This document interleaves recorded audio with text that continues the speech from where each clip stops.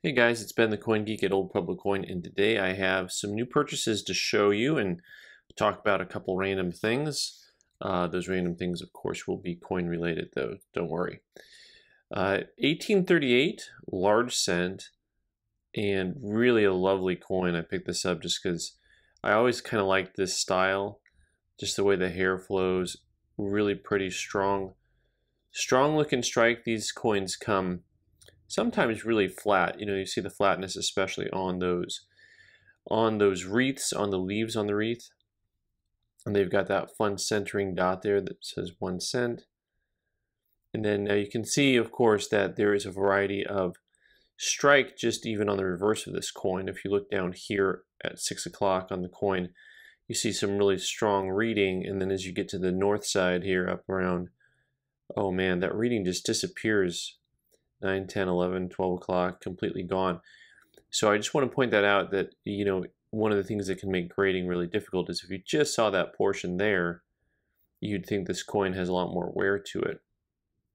Which is one of the reasons why I always argue that you want to make sure that you can kind of get a sense for what the highest point on the coin is based on strike, right? So you can kind of get a feel when you look at that side what it is. This coin PCGS graded to AU50. Very nice coin. This coin's about roughly a $200 coin, a little bit less than that. Let's see if we can see some of the weakness here on this side of the coin. And you can see that the strike's a little more even. So even though on the one side it's very soft in one portion, it gets a little soft over here, but the reading around most of the rest of the coin is very strong. So that's a nice new coin here. Next up we have an Iowa Centennial. Whoop. Let's get this in focus, shall we? Statehood Centennial. Unlike the statehood quarter program, not everyone got their own coin. Somebody had to do good work convincing other lawmakers that we need an Iowa Centennial. It's the $50. The old stone capital, Iowa City. Really nice looking building. I like the faint clouds in the background. Kind of nice looking. Overall, a pretty coin. Has a very nice gentle toning on the reverse. The obverse might be a little dark for a lot of people. I just like the original nature of that type of toning. It's the type of thing that no one's messing with the color to create toning that looks like that. Also, the Iowa has one of the more interesting looking eagles on it compared to a lot of the eagles that we see.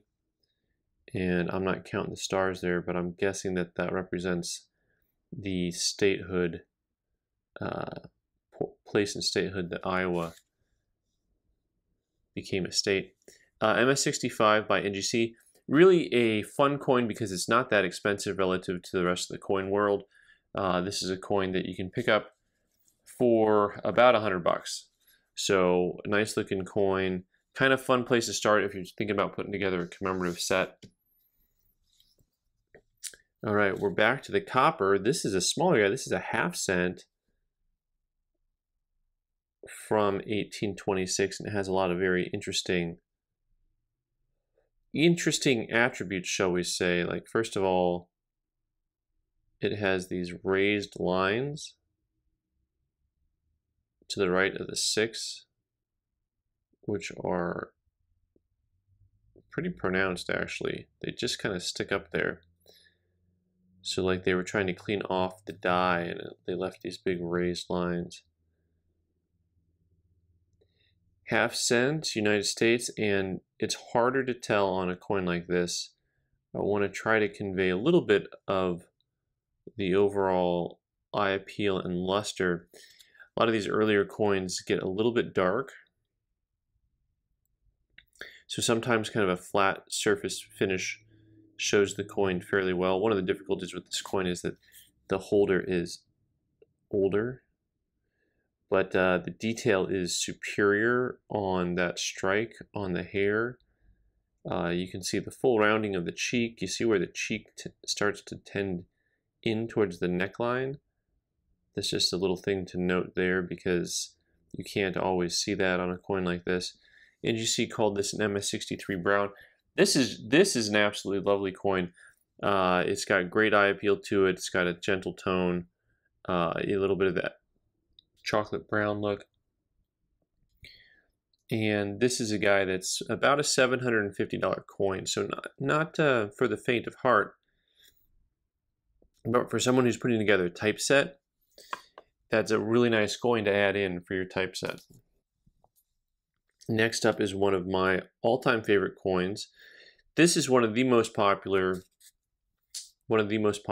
coins in the entire commemorative series, and this is the Gettysburg.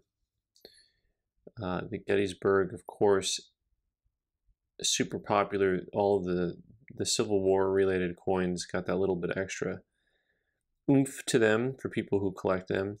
One of the things, actually, both the Gettysburg and Antietam, really popular coins because of the content, but the content aside, the design on these coins, really one of the best. And let me just talk a little bit about how there's basically an outer rim to this coin that is raised, and then the inner dome where the design is placed. And this is one of my favorite looking coins that they've ever done. Now, they keep this consistent with both sides. You see that outer rim, and you've got some writing on it, and then you have this inner domed design in the middle, which makes it kind of pop out almost three-dimensional like.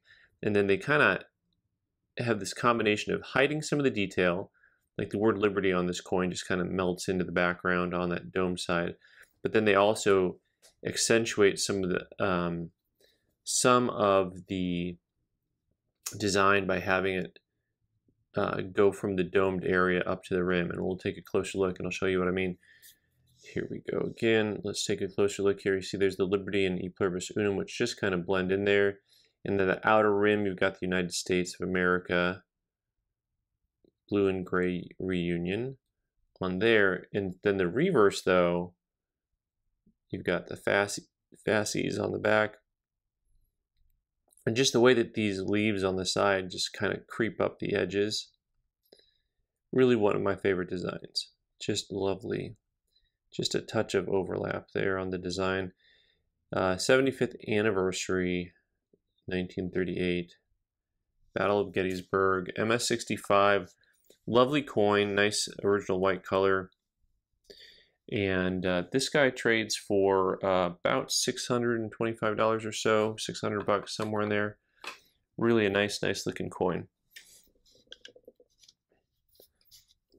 Now, next up, I want to thank all of the members here. If you don't know, we have membership levels that help support some of the things that we do, and some of that is when we play with coins. I actively seek out coins that I don't think I normally would, just because I think it will make a good kind of grading experiment for the group.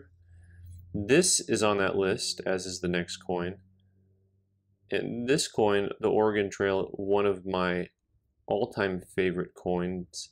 The design is just, what would you say, legendary? I mean, it's just such a bold design. Now, the reason I purchased this coin is because NGC called it cleaned. Now, normally, you wouldn't buy clean coins, but you guys hang around with me enough to know that this is for you. So I'm going to try this coin. We're going to go ahead and end up cracking that out and sending it to our good neighbors across the street there at PCGS and have them take a look. And also, I have this coin here, which we're going to take a closer look at, that we're going to experiment with thanks to our memberships. So thank you everyone in both the questionable color and environmental damage gang, because this coin has a little bit of environmental damage. It's hard to see because the case has a lot of environmental damage to it. So the reverse has a little bit of some funky tone to it, but you may notice as you look at it that it has that funky tone is a little bit of a proof-like finish. Well, that's because this is a proof, 1886 proof 63 brown, but it's got that little bit of corrosion right above the Indian right there, between the word states and the Indian forehead.